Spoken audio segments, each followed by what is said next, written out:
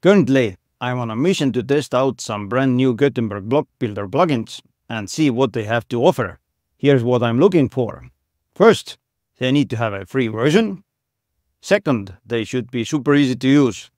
And third one, they must have a sleek and user-friendly interface. In this video, I'll be testing the first plugin on my list. So let's dive right in and see what it can do for us. The plugin we're going to use today is called ZoloBlocks, the one you see on the screen right now. It's a brand new plugin, as you see. Currently it has 20 plus active installations and 4 5-star ratings. This is the free version. They also have a pro version. At the moment they have a 45% discount for all the plans, but if you watch this video later, then take a look at the description of this video, because there is a nice 70% discount coupon for you. Just follow the link and you're good to go. But now let's take a look whether this plugin is any good. So after installing the plugin, you'll see the ZoloBlocks menu on the left here. Just click on it, and next you'll see there is a welcome screen, there is a block screen, APIs settings screen, and settings screen. Let's take a look at the settings first. First, you can set the default container width. I suggest you to take a look at your theme settings. For example, I'm using the Blocksy theme and my site width is 1390 pixels. So I'm going to set the same width here. If you would like to enable the SVG upload, then you can do it here. And there is also an enable smooth scroller option. As you see, it's a pro version. ZoloBlocks also offers a pro version, the one you see on the screen at the moment. If we take a look at the pricings, then you'll see that at the moment, license for one website is $49, for 10 websites is $69, and for 1000 websites it's $149 per year. There is also a lifetime plan, and these are the prices for different plans. This is a pro version, but let's go back to the free version. At the moment there is nothing else to configure here, so let's take a look at the API settings. If you would like to integrate your site with Google Map and you have a Google Map API key, then just add it here. The same goes with Google reCAPTCHA and MailChimp. Just add your MailChimp key and audience ID. And for the reCAPTCHA, it's site key and secret key.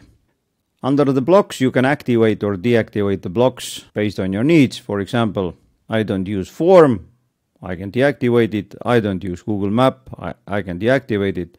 Or I can deactivate them all, and based on the category, I can activate the ones I would like to use. At the moment, I'm going to activate all of those here, because I would like to show you what is what. Currently, there are 30 different blocks here.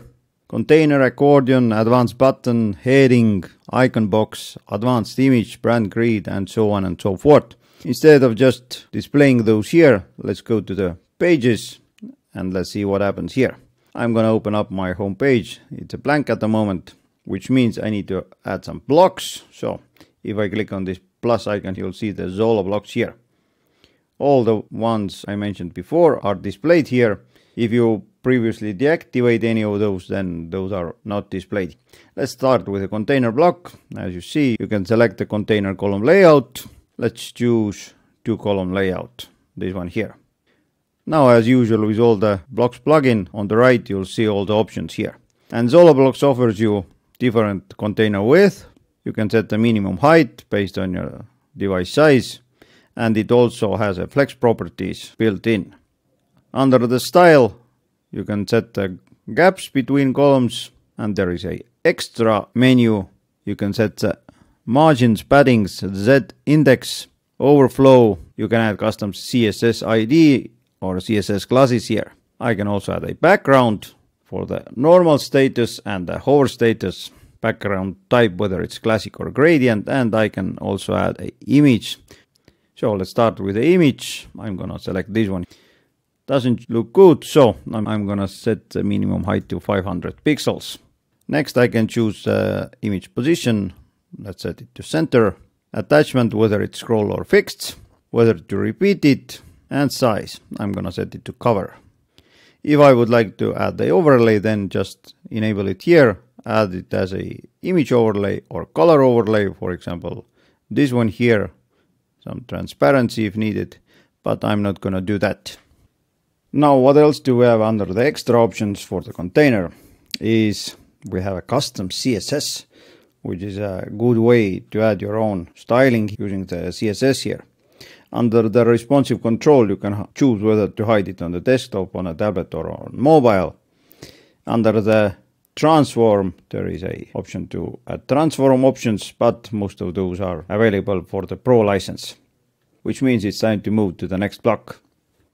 Before I proceed with the video, don't forget to smash that like button down below here. It means a lot to me and it also helps my channel.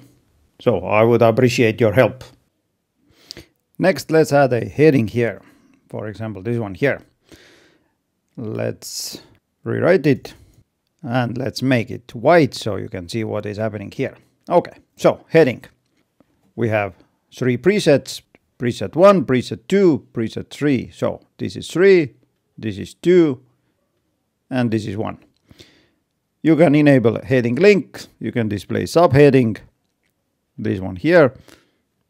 Let's make the subheading also white so you can see it.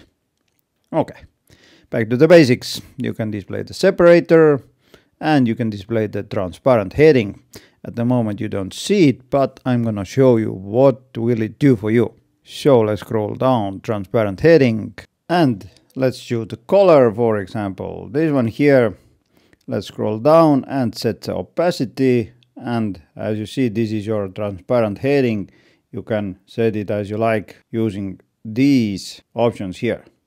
Okay, now let's go to the basic once again. Let's open up presets, and I'm gonna choose a preset number 3. You'll see that there is a different background here, which means if I open up the heading, you'll see that the background image has been used here. Let's change it. For example, let's choose this one. Under the typography, I'm gonna make a heading a bit bigger. I can change the text stroke here as I like. For example, let's do something like this. And once again, you can customize it as you like. Now, just to keep it short, I'm not gonna go over all the settings, just I'm gonna show you this or that here. Okay, let's add another heading here. Let's add some text. And as you see, if I click here and open up additional options, there is a copy styles and paste styles option. So copy styles, paste styles, and done. There you go. Let's delete those and let's see what happens next. For example, let's add brand grid down below here, this one. If you hover, there is information. Once again, there are some presets, 2 presets for free version and 1 for pro version.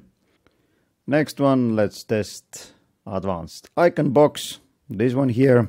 You can display the ribbon. Ribbon is the one you see here, popular. You can change the text or disable it, whether to display the icon, heading, description, button, show button icon, and use link as global. Content alignment options. If you would like to add animations, then this is a pro option. Under the content, you can change the content, add the links, add the icon, and as before, there are 3 presets here. Style 1, this is style 2, and style 3, this one here. There is also an option to choose the image position, whether it's right and left. Okay, next one. There is a advanced image block. Let's select this image, for example. What's nice about it is that this block has mask options, and there are a bunch of those here for you to choose. Just choose the one you like and make your site look a bit more different than the other ones. Awesome, isn't it? Okay, next one. What I like is image gallery.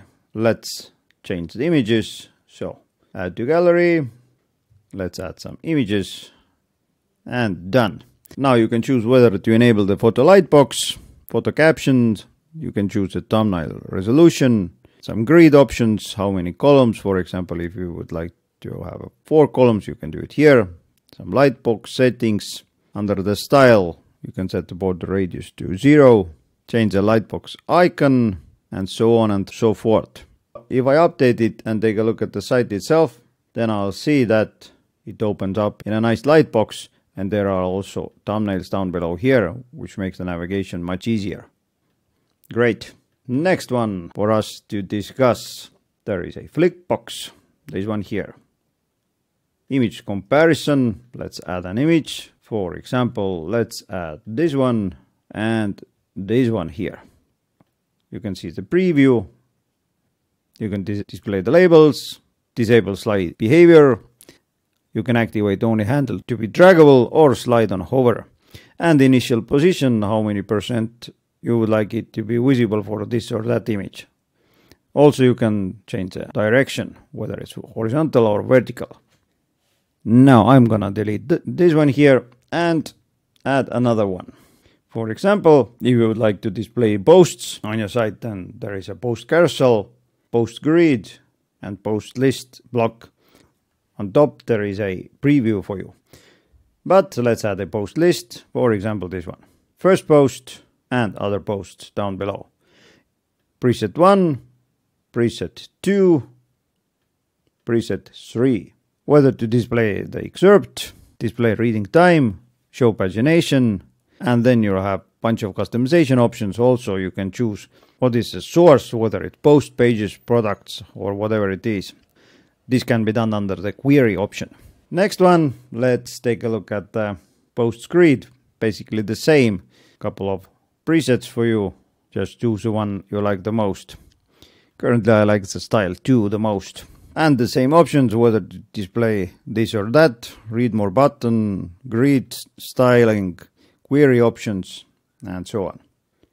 As you see, there are a bunch of good blocks for you to use. For example, tabs. Let's take a look at the tabs. Tab 1, 2, tab 3, whether it's vertical or horizontal. And since it's block-based, you can add whatever you would like to add here. For example, let's drag this gallery inside this tab. Inside this tab, let's add a slider. And inside this tab, let's add just a regular text. Update it. Let's preview it. And done. Awesome. Now, since we're already talking about the sliders, I'm gonna delete this one and let's take a look at the slider. If you would like to use slides on your site, then take a look at this one here. Setting this up is easy. Slider height, content max width, slider options, whether it's infinite loop or autoplay, navigation, pagination, effects, slide, fade, cube. Let's activate the cube. If you would like to add more slides, then there is a plus icon here. If you would like to change the slide content, then click inside the slide itself, select the slide block. Let's add a background, for example. Let's choose this image here. Boom, done. Now, what I would like to point out is that since it's a block-based slider, you can add any blocks here. For example, let's add something after here. For example, button. Add some text. Align it in the middle. Choose some styling. Maybe let's add some text also here. Align it in the center. Select slide. Change the background. This one here. Let's update it. And let's see how does it look like. Slide 1, slide 2. And this way you can add whatever you would like to add inside this slider as a block. Okay, this was my brief overview of the ZoloBlocks. In order to keep it short, I'm not gonna go through all the blocks here, but as you saw, out of the box it works well, it's easy to use, it has responsive options and bunch of cool blocks for every site. And what's especially good is that you can only activate these blocks you actually use and you deactivate the other ones, which makes the user interface much cleaner and it doesn't load unnecessary blocks. Now, I like free stuff as any other guy, and therefore I have made another cool video about top 7 Chrome extensions for WordPress. If you would like to know how can they help you, then take a look at the screen right now because there is a video I made about it. In the meantime, take care.